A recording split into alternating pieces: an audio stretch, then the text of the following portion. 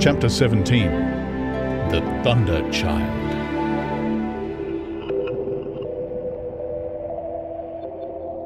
Had the Martians aimed only at destruction, they might, on Monday, have annihilated the entire population of London as it spread itself slowly through the home counties. Not only along the road through Barnet, but also through Edgware and Waltham Abbey, and along the roads eastward to Southend and Shoeburyness, and south of the Thames to Deal and Broadstairs poured the same frantic rout. If one could have hung that June morning in a balloon in the blazing blue above London, every northward and eastward road running out of the tangled maze of streets would have seemed stippled black with the streaming fugitives, each dot a human agony of terror and physical distress. I have set forth at length in the last chapter my brother's account of the road through Chipping Barnet, in order that my listeners may realize how that swarming of black dots appeared to one of those concerned. Never before in the history of the world had such a mass of human beings moved and suffered together. The legendary hosts of Goths and Huns, the hugest armies Asia has ever seen, would have been but a drop in that current. And this was no disciplined march, it was a stampede. A stampede gigantic and terrible, without order and without a goal. 6 million people, unarmed and unprovisioned, driving headlong. It was the beginning of the rout of civilization, of the massacre of mankind. Directly below him, the balloonist would have seen the network of streets far and wide, houses, churches, squares, crescents, gardens, already derelict, spread out like a huge map, and in the southward, blotted.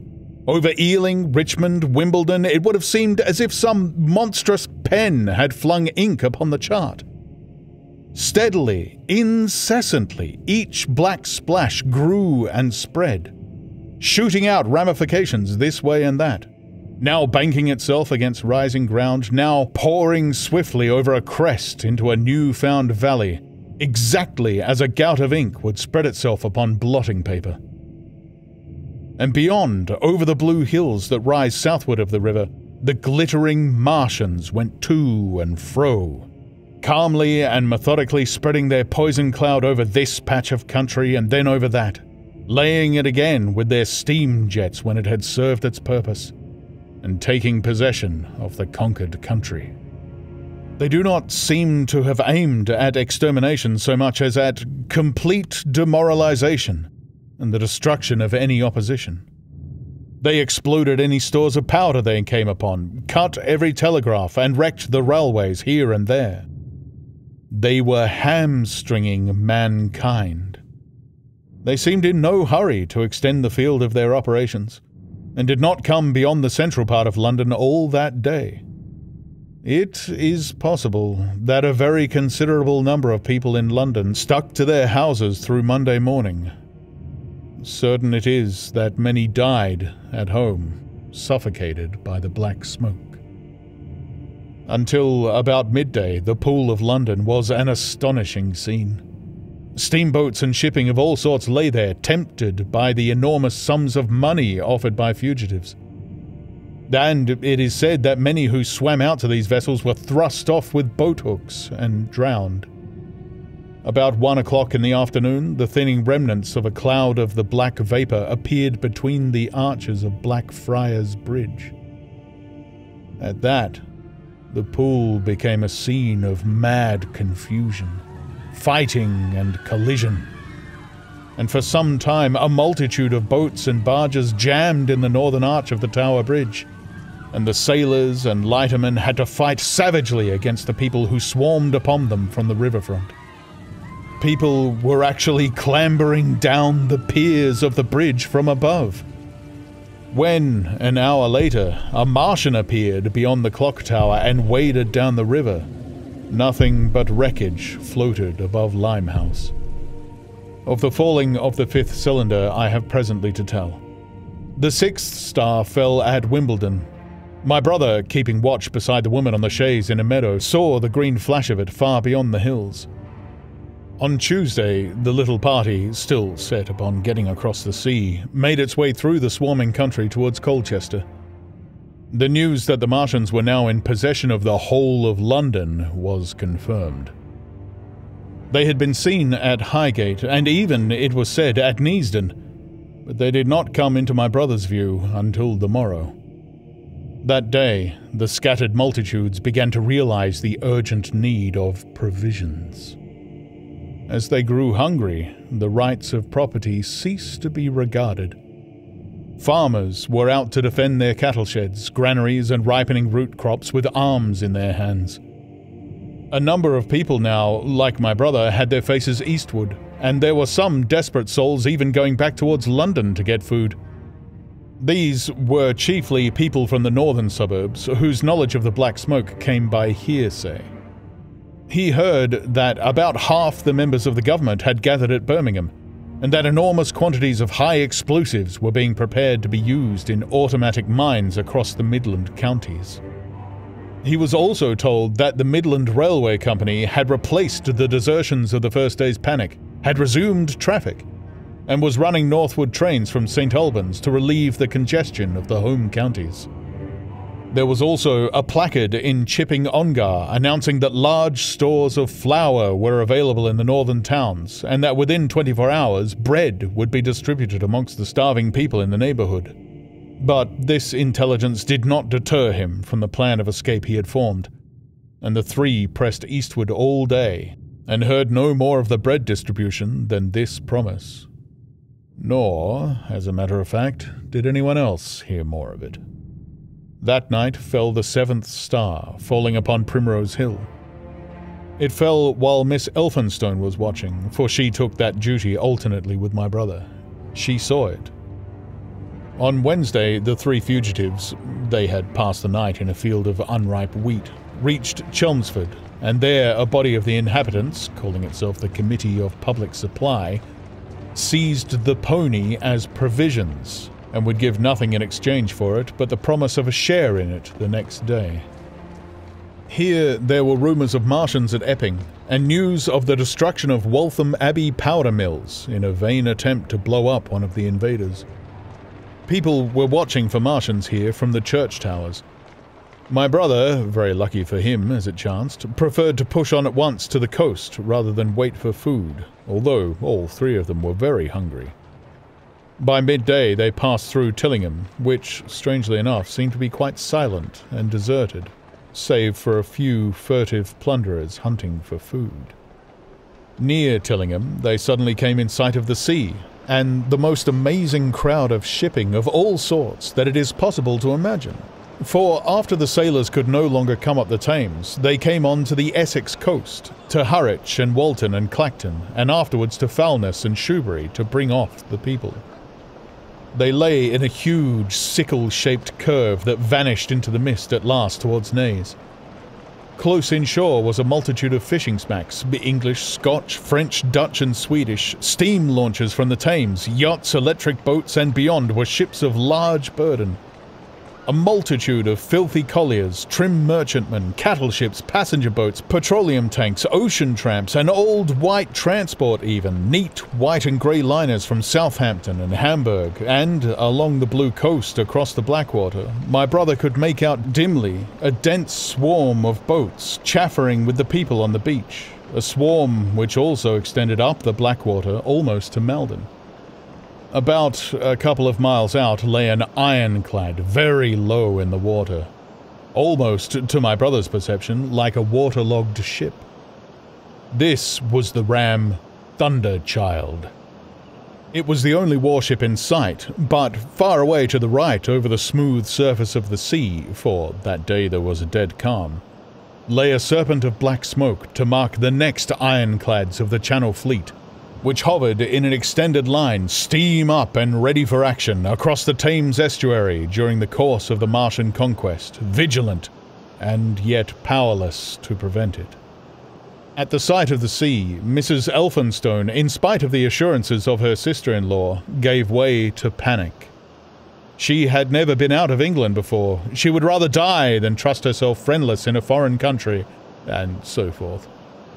She seemed, poor woman, to imagine that the French and the Martians might prove very similar. She'd been growing increasingly hysterical, fearful, and depressed during the 2 days' journeyings. Her great idea was to return to Stanmore.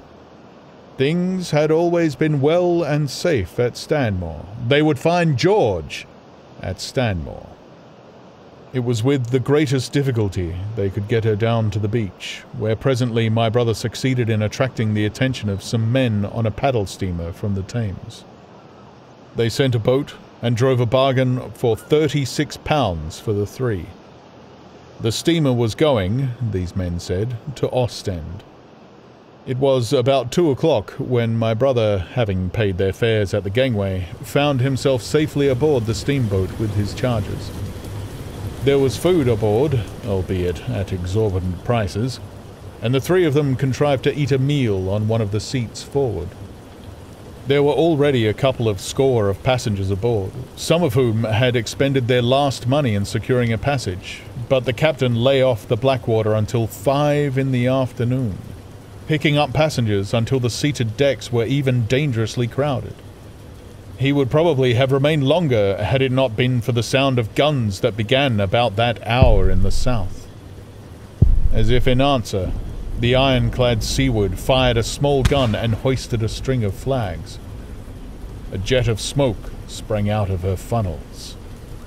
Some of the passengers were of opinion that this firing came from Shoeburyness, until it was noticed that it was growing louder. At the same time, far away in the southeast, the masts and upper works of 3 ironclads rose one after the other out of the sea, beneath clouds of black smoke. But my brother's attention speedily reverted to the distant firing in the south. He fancied he saw a column of smoke rising out of the distant grey haze. The little steamer was already flapping her way eastward of the big crescent of shipping, and the low Essex coast was growing blue and hazy when a Martian appeared, small and faint in the remote distance, advancing along the muddy coast from the direction of Foulness. At that, the captain on the bridge swore at the top of his voice with fear and anger at his own delay, and the paddles seemed infected with his terror. Every soul aboard stood at the bulwarks or on the seats of the steamer and stared at that distant shape, higher than the trees or church towers inland, and advancing with a leisurely parody of a human stride. It was the first Martian my brother had seen, and he stood more amazed than terrified, watching this Titan advancing deliberately towards the shipping, wading farther and farther into the water as the coast fell away. Then, far away beyond the crouch, came another, striding over some stunted trees. And then yet another, still farther off, wading deeply through a shiny mudflat that seemed to hang halfway up between sea and sky. They were all stalking seaward, as if to intercept the escape of the multitudinous vessels that were crowded beneath Foulness and the Naze. In spite of the throbbing exertions of the engines of the little paddle-boat and the pouring foam that her wheels flung behind her, she receded with terrifying slowness from this ominous advance. Glancing northwestward, my brother saw the large crescent of shipping already writhing with the approaching terror, one ship passing behind another, another coming round from broadside to end on. Steamships whistling and giving off volumes of steam, sails being let out, launches rushing hither and thither. He was so fascinated by this and by the creeping danger away to the left that he had no eyes for anything seaward. And then a swift movement of the steamboat, she had suddenly come round to avoid being run down, flung him headlong from the seat upon which he was standing.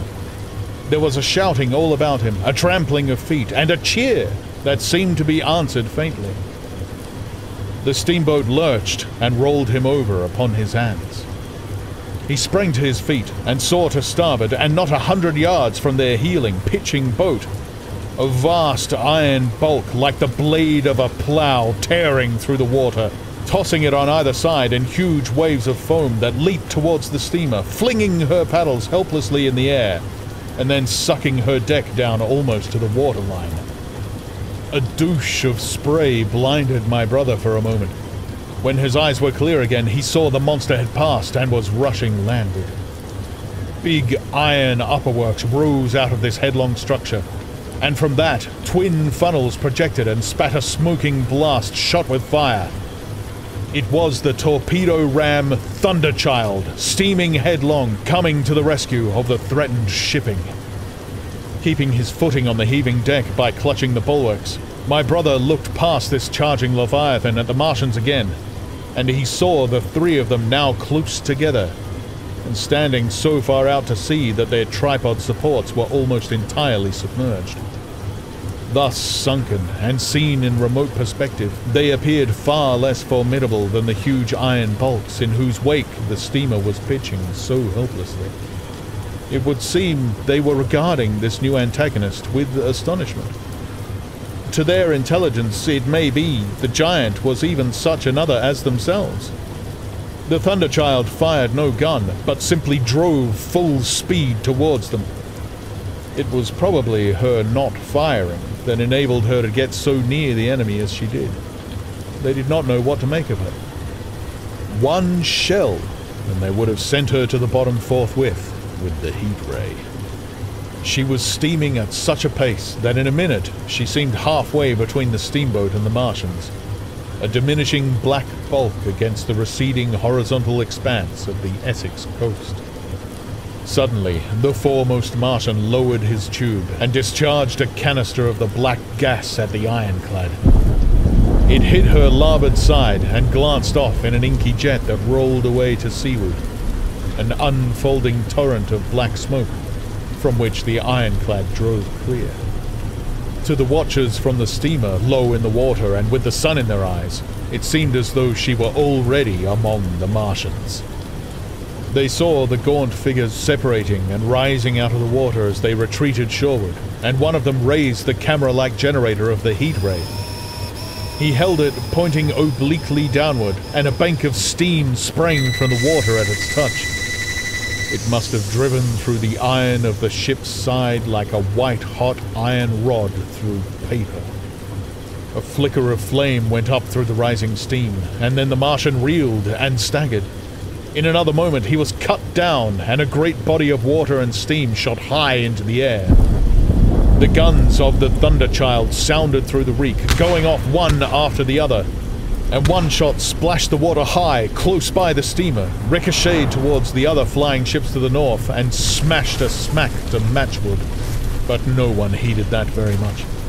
At the sight of the Martians' collapse, the captain on the bridge yelled inarticulately, and all the crowding passengers on the steamer's stern shouted together.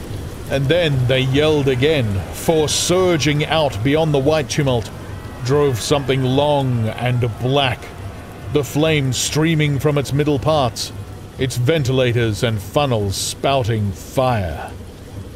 She was alive still. The steering gear, it seems, was intact and her engines working. She headed straight for a second Martian and was within 100 yards of him when the heat ray came to bear. Then, with a violent thud, a blinding flash, her decks, her funnels leaped upwards. The Martian staggered with the violence of her explosion, and in another moment the flaming wreckage, still driving forward with the impetus of its pace, had struck him and crumpled him up like a thing of cardboard. My brother shouted involuntarily. A boiling tumult of steam hid everything again. "Tow!" yelled the captain.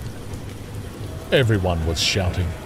The whole steamer from end to end rang with frantic cheering that was taken up first by one and then by all in the crowding multitude of ships and boats that was driving out to sea.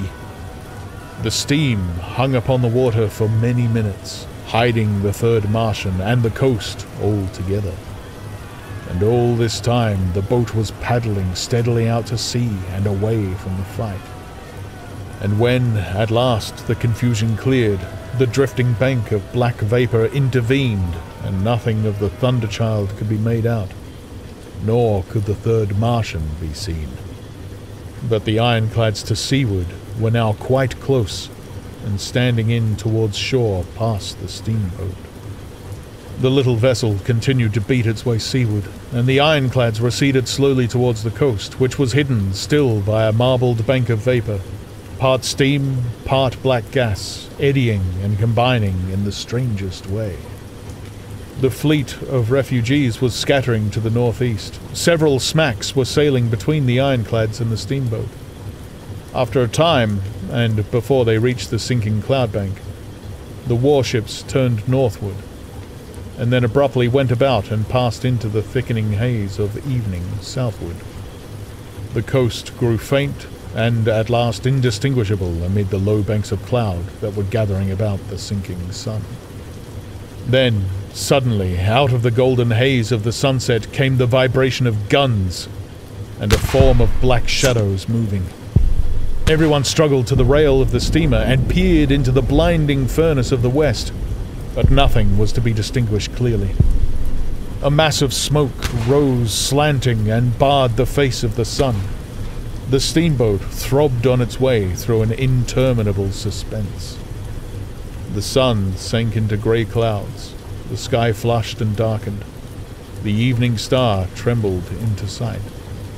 It was deep twilight when the captain cried out and pointed. My brother strained his eyes. Something rushed up into the sky out of the greyness, rushed slantingly upward and very swiftly into the luminous clearness above the clouds in the western sky. Something flat and broad and very large that swept round in a vast curve, grew smaller, sank slowly, and vanished again into the grey mystery of the night. And as it flew, it rained down darkness upon the land.